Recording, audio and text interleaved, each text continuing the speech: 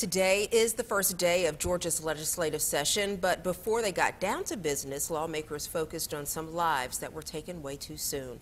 They honored the lives of 5 Georgia Southern nursing students who were killed in an accident on Interstate 16 in April. Abby DeLoach, Emily Clark, Catherine McKay Pittman, Morgan Bass, and Caitlin Baggett, who was from Millen.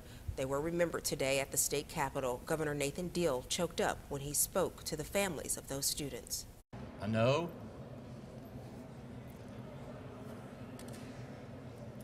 this is a difficult time for each of you, as it is for us. To lose 5 young, promising ladies who had devoted their lives and their future to the profession of nursing is indeed a tragedy. 2 survivors of the crash, Brittany McDaniel and Megan Richards, they were also at today's memorial. The mother of one of the victims calls them her angels here on earth.